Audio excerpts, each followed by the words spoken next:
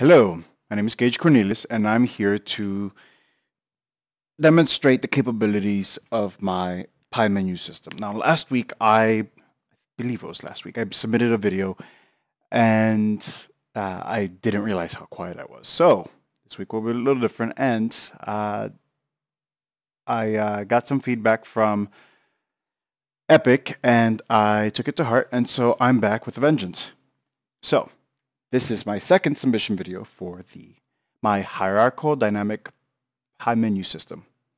Now, the reason I call it that is because it's not just a single menu. It's not just it's more than just a template. All the work's already been done for you, and it's really in that it'll take a matter of moments, literally moments, to get the Pi menu system working. Any new menus you can add, it automatically does everything for you. It automatically makes the menus.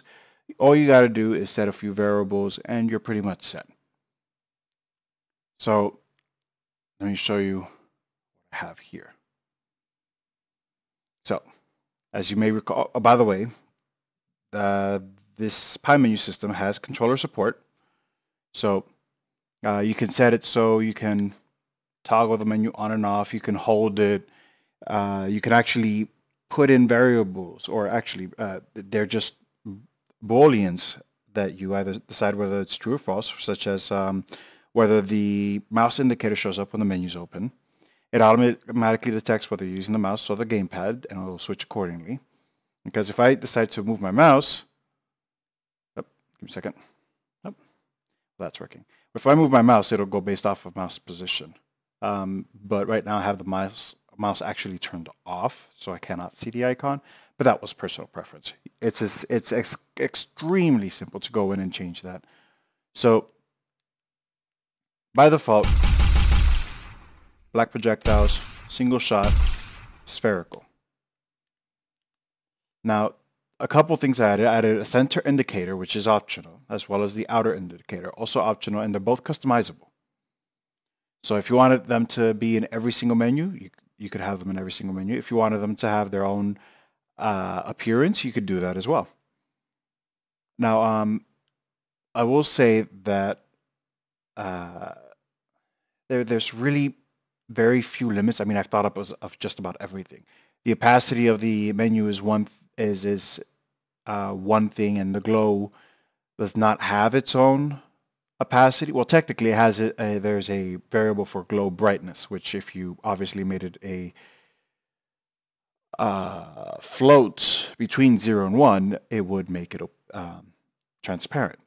Greater than 1 just makes the glow stronger. I have mine by default at 1. Now, in this menu, you can see every single section has its own text, and wherever you're pointing your mouse, or wherever whatever menu you're highlighting, the center indicator will point towards it, and the outer indicator will point towards the center one, but be in the position of which that you're pointing in. So if I go to projectile color, notice this menu does not have any text on the actual pies itself. It just has a text in the center, and notice the center indicator is gone. The outer indicator, however, stays, as well as the glowing, the little red glow around the border.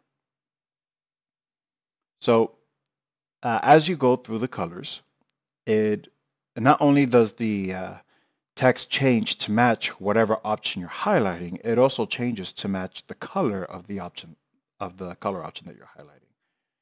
So let's see. Now I'm going to choose blue. Spheres. La-da-dee. La-da-dee. All right, I can go to projectile shapes. Here I still have the text on the menus themselves. It works very nicely. Of course, there'll be a certain point where the size of your text and the size of each individual Pi menu option will actually make a difference, but that's currently not affecting. That's as long if you know how many options you have and you know how many options to put around, or the text that's going around, then you should be fine. And also you can dynamically, there's a variable that I have that dictates the size of this pie menu, and everything from the indicators to the text, everything will scale down to whatever size you set it to. So if you so right now I have it set to the scale at 1 and the pie menu's in the center at 512 by 512. So if you were to set that to 2, it'd blow up the pie menu and everything would be 1024 by 1024. So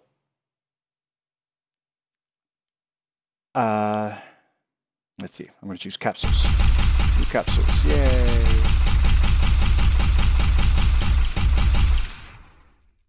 Now, the firing mode, single shot, and see, I have it set so the text in the center auto wraps, which is nice, very nice. Tri-shot burst, and automatic. So let's go with the tri-shot burst for now. Let me display that whether it's a mouse click, or whether it's a gamepad click, whatever the option's set to, it'll only do that. Of course, this is just an example, just for people to sort of understand how the entire thing goes. But it's really dynamic. I mean, single shot, change it to tri-shot burst, whether it's a mouse click or it's the gamepad, it'll do only that. And double tapping doesn't do a single thing. So it keeps I have it so it's keeping track of when the shooting is actually done, for it to actually know, okay, I'm available for you to press the firing button again. So pretty nice. Change the color again. I like violet. Yay. Did I do pyramids? I think I'm on capsule. Yep, I'm on capsule. So I'm going to do purple pyramids. Huzzah! Firing mode, automatic.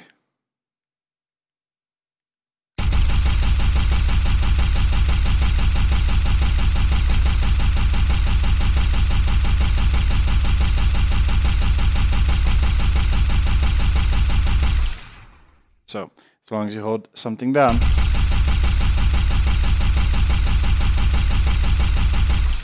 whether it's mouse or gamepad, it'll fire. Now, all of this is, most of the work is already done as far as being able to set up a pie menu. Now, from the pie menu, whatever, say if you want to change the color of the character. See, right now he's a little gray. If you want to, say that's what you wanted to change. You wanted to make him a different color. You just set up a pie menu with the different colors. If you want to add an option to the main menu that I have here, you could. Or if you wanted to make your own pie menu, again, you could do that as well.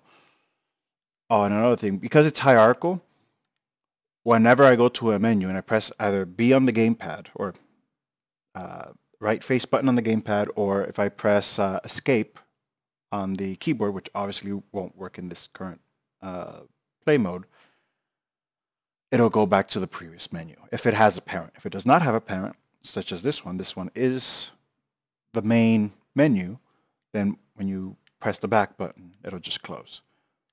And you can set it so that, say you want it to go into a menu, and then there's an option so that when you choose whatever you want at a certain menu, if you wanted to, when you press the pie menu button, when you pressed it again, it would not take you to the main menu, and it could keep you there.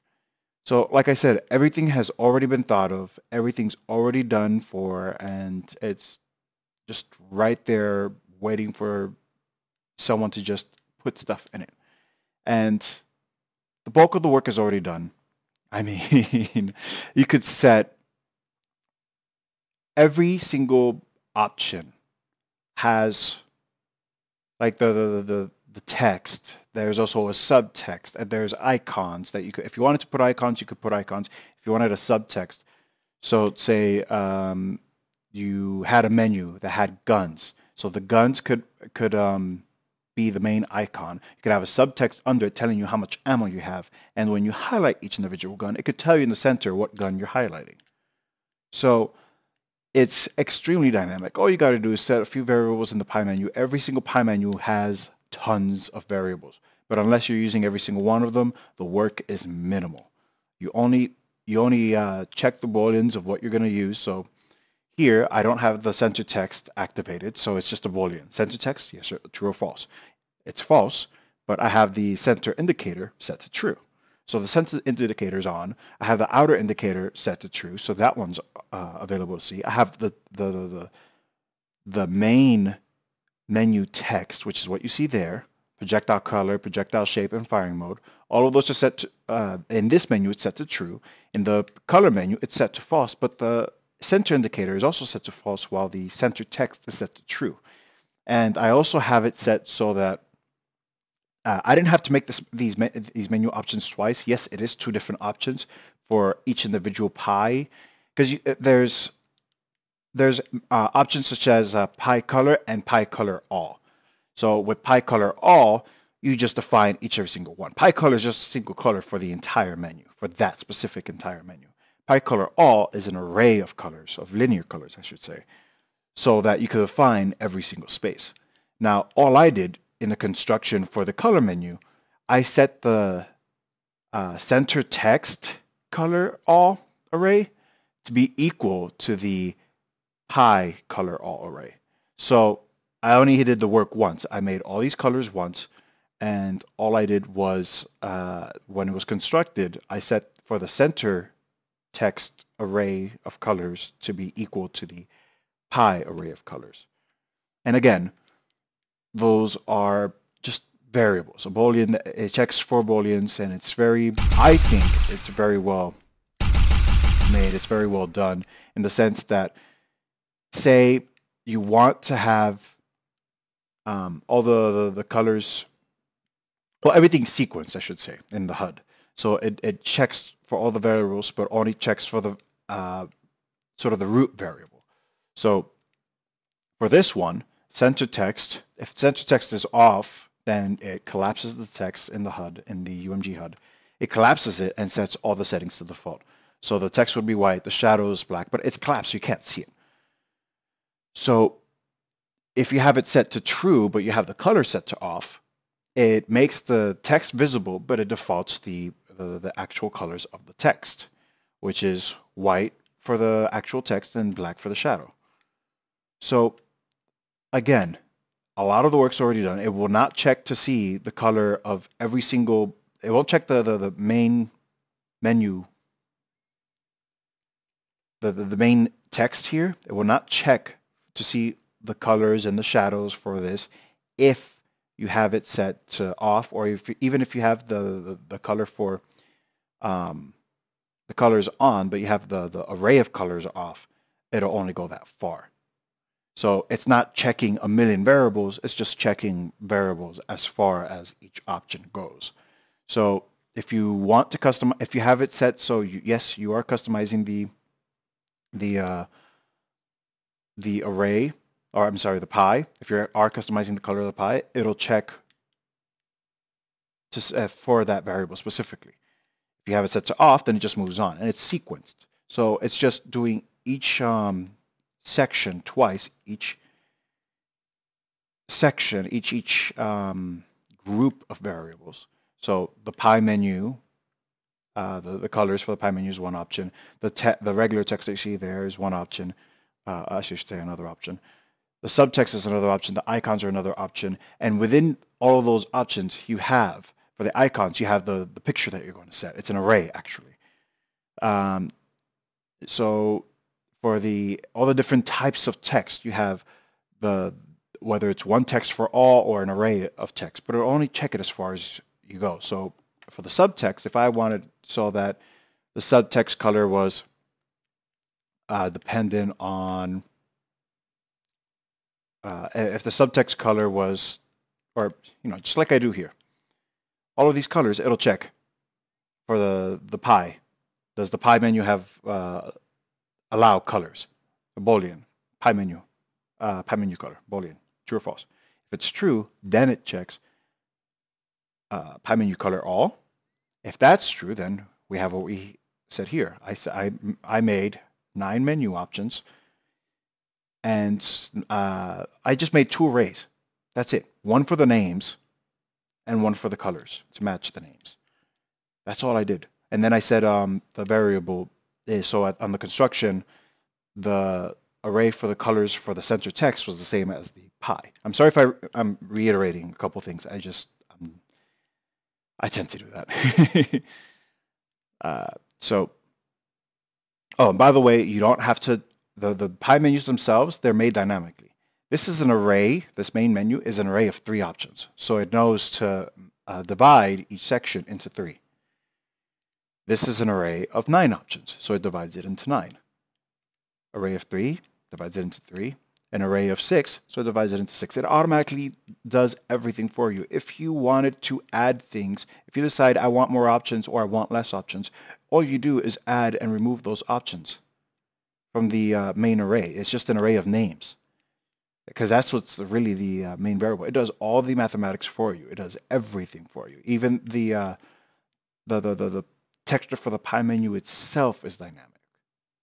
And if you wanted to change the size of that hole in the middle of the pie menu, you could do that as well. That's extremely simple, extraordinarily simple. So everything's done automatically for you. All you have to do is make the arrays in your set. So I hope that this video demonstrates the capacity of this hierarchical dynamic pie menu, because it is exactly that. You have children menus and you have parent menus. And actually, technically, there are no children menus, because that could be potentially chaotic, especially if you're defining in one menu the other one, or if you're making one menu out of another, you're creating a child blueprint out of a main blueprint. The problem with that is that you'd have to erase the options that are in the child to then make your own. So it's just a matter of, how it works is you could have as many options as you want, and you just have to make an option at the menu for each of those options. So if you wanted a menu that had 10 things, which will all take you to a different pie menu, you just make those 10 different pie menus first, and then there's an array in which you set those pie menus in, and it'll automatically load whatever you do. And obviously for those pie menus, there's an option for the parent. You just set the parent being whatever it is, and it'll load it automatically. All the work's already done. All you got to do is set the names, whatever fancy options you want. If you don't want fancy options, that's fine. You set the names, you set whatever fancy options you want, if any,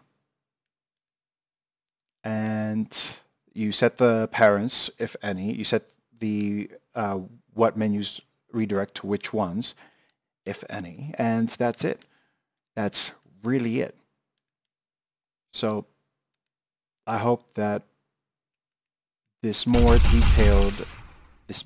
detailed and better explained version of the hierarchical pie menu with such a prettier pie menu now. I do apologize for the last time, but my own math wasn't doing the trick in the materials, so I had to brush up on my trigonometry, but I got it. So I hope this is worthy of being submitted to the marketplace. Thank you very much for your consideration. If you like it, subscribe. I'm planning in the future to make some videos to show algorithmic blueprinting. So that'll be really exciting. But I hope that this was entertaining and not just lots and lots of minutes with me rambling nonsensically. So, all right.